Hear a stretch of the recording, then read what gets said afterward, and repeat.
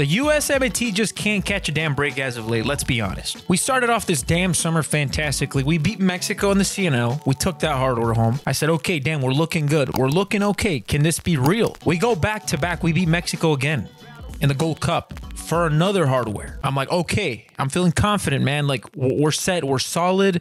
We have a solid team. Berhalter's looking good, has this team gelling. And then we fast forward up to the World Cup qualifiers and we stunk up the joint. Obviously, we closed off with a fantastic dub over Honduras with that 4-1 victory. But before that, we had a 1-1 tie against Canada, who in my opinion is not the best or toughest team in the CONCACAF. And don't even get me started with El Salvador, okay? I'm not gonna bash on El Salvador. They're okay. They're not the push-arounds that they were once before. Hugo Perez has that team believing and playing. And they obviously felt themselves versus us. They pummeled our ass. Obviously, didn't show in the score sheet, but I mean, they came out and they put their fists up and we walked away with the 0-0 draw. And now I have another storyline for you guys here.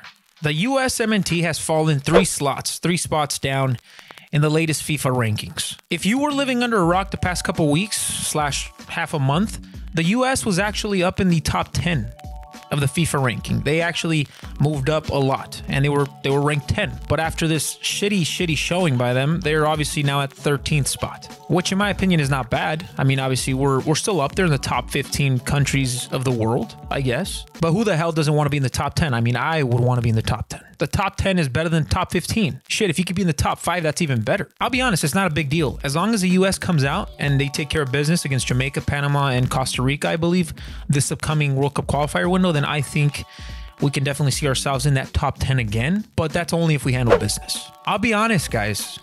I'll be honest. I think we definitely deserve this. I'm a big US fan, but I'm a big US honest fan. Okay, I'm very honest.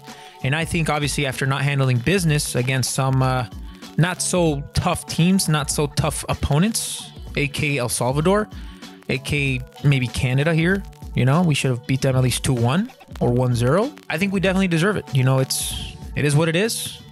We made the bed, now we got to lay in it. But I think we'll be okay. I think we'll be all right. I really don't care about the ranking, to be honest. I care more about us getting those 9 points that are coming up against our World Cup qualifier opponents. As long as we get that, then I'm set. I really don't care about the rest. But I just thought I'd share this with you guys since, you know, this is a USMNT channel and I basically break down the news for you guys. So yeah, the US dropped 3 spots from 10 to 13 in the latest FIFA rankings. Check it out. It's out there. It is what it is, guys. I'll see you guys next time.